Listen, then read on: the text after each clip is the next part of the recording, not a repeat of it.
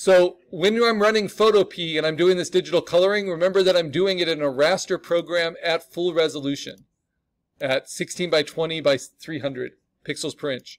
So to keep its processing going smoother so it doesn't lag on you like when we were doing digital inking, just close any other programs you don't need, especially Adobe programs that might be open like Photoshop and Illustrator. Because we don't need them anymore, we just need Photoshop to run cleanly. You save the line art as an SVG and an EPS. Those are both transferable vector formats. SVG works better with Photopea.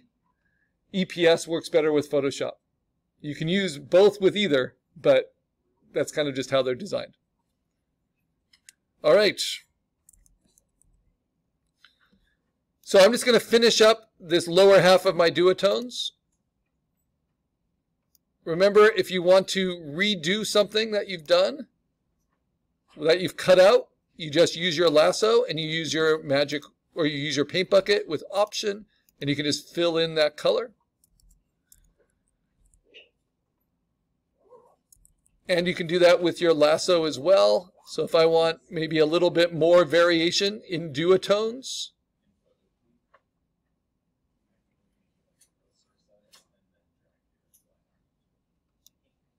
I can do that.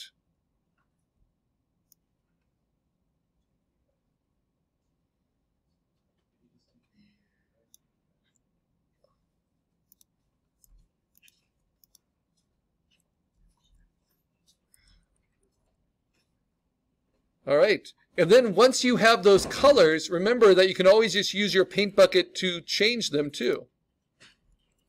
Right? As long as they're touching.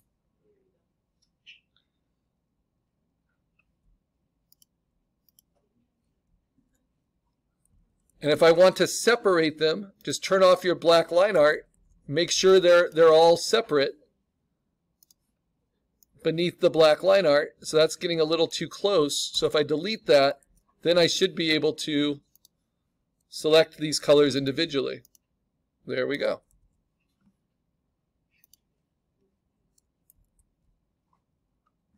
All right. Is there anything else?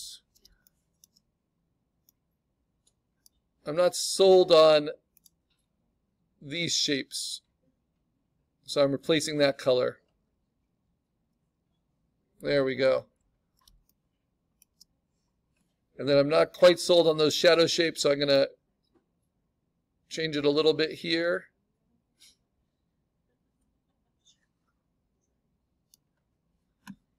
Use the paint bucket, fill it in. Oops. And if you go outside your lines, you just cut it back. Now the other way you can deal with your duotone color and your flat color, if you don't want to use the lasso over and over again, you can also just use your paintbrush, but make sure your paintbrush is hard-edged if you're trying to get that hard-edged duotone look. And I find the easiest way to do that is with the lasso because it is the most consistent and cleanest. Come on, fill it up. There we go. All right, it's looking a little bit better.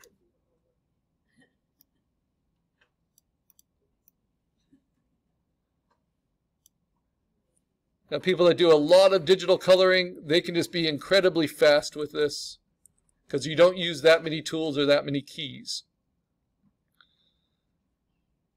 All right, now all I've really done, all I've added to my sandwich are highlights that now I'm cutting away from, right? That float on top of my local color.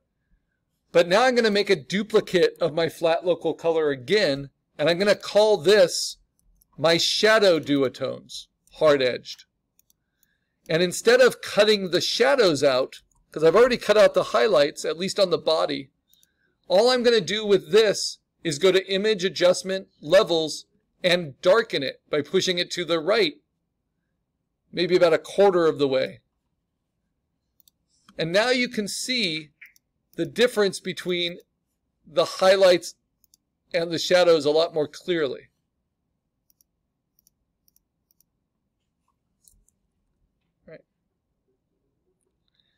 And that might make some of your color selections a little bit more interesting in your highlights. So for instance, right here and right here, I might like having those various values. So duotone doesn't mean only two values, light and dark. It can mean any light and dark values within a range, even if it's hard-edged.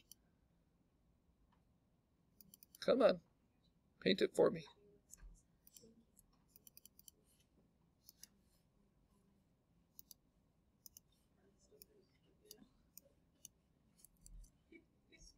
Whoops.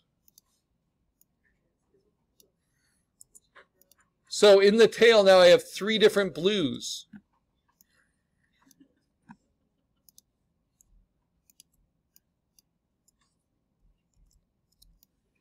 In the wing I have 3 different blues. And all of that's okay. All right, now I'm going to keep cutting out these highlights. But now those darks are going to be even more pronounced because I darkened the flat colors underneath. So let's start with the eyes. Where do I want the shadow to be? Maybe right on the inside of the eye, like right here. Oh, make sure I unlock or I lock every layer except the one I want to affect. Okay. Maybe for the inside of the mouth. A little bit on the tongue.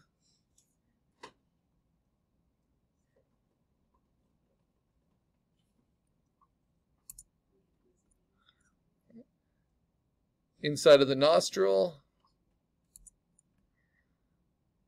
the ridge on the eye. This is why I never color with solid white, because you can't change the color of solid white or solid black. They're not colors.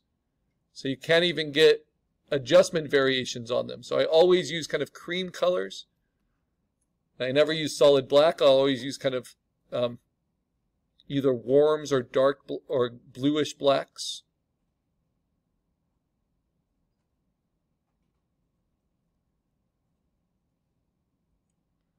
But I'm cutting out some shadows. And again, it's no risk, because if I feel like that's too strong, I can always take the opacity down, right? But this helps me see the lighting really clearly. I can do little things like scalloping, because this is the hardest step of digital coloring, because you have to make really distinct shapes. I actually say the hardest step is choosing the right local colors, local flat colors. But then this is next, because you're really defining where the edges change, right? Light to dark.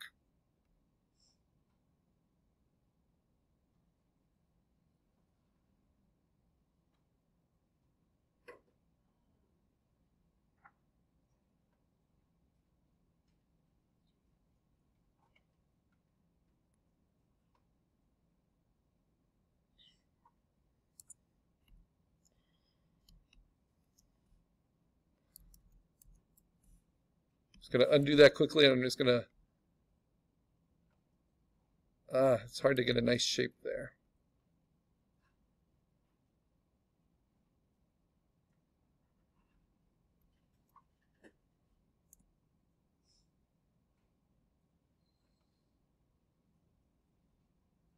There we go.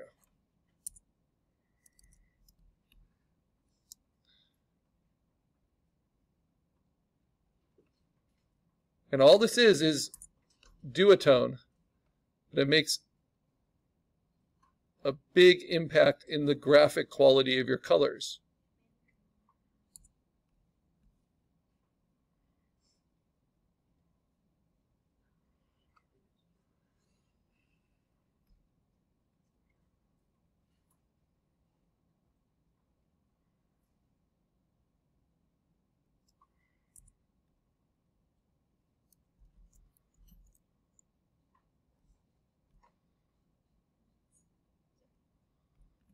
Actually, I think that's fine.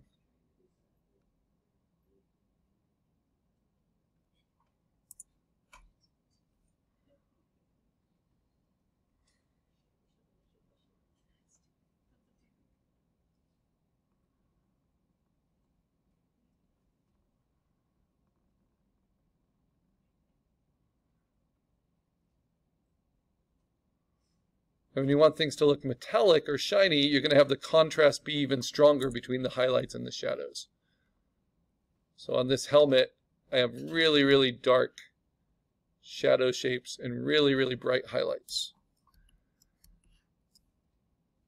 Now on the plumage here, it's going to be a little bit more subtle. Oh, not like that.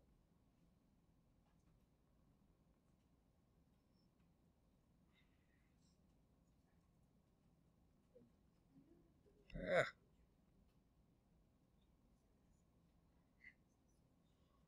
So it's hard for me not to be perfectionist about it, but it's best not to be, of course. We're just learning the techniques, seeing what they can get us.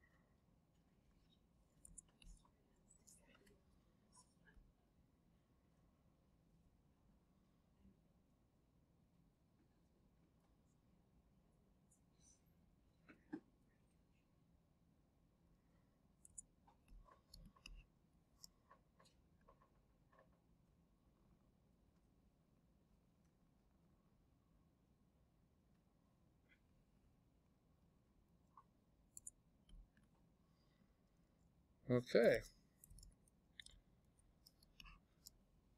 Let's see, maybe just a little shadow around the dimple.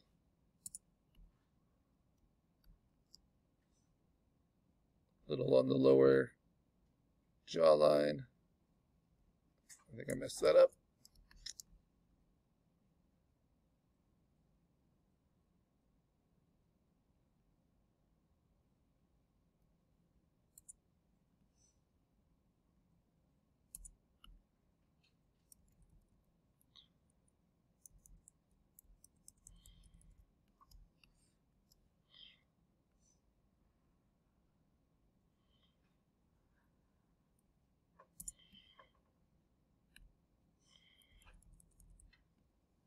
Maybe a little behind the nostril.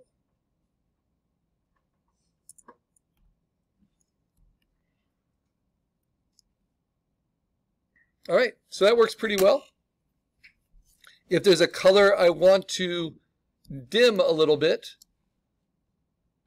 like in here, I can just use my magic wand with contiguous on and select them. These are now my highlight colors, right? And I can just use adjustments individually and tone them differently. Make them a little bit darker, like in that case. Or make them a little bit brighter if they're my duotones underneath. Remember, neither of these is affecting my local color. I'm just getting variations within the local colors. And then I can use that color, hold down Option, steal it, use it other places.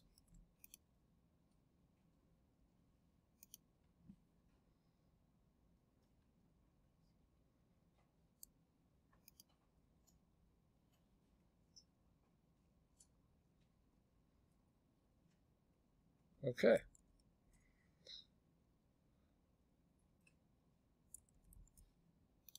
So now I'm pretty happy with my duotone hard edge colors. Might soften this eye out a little bit.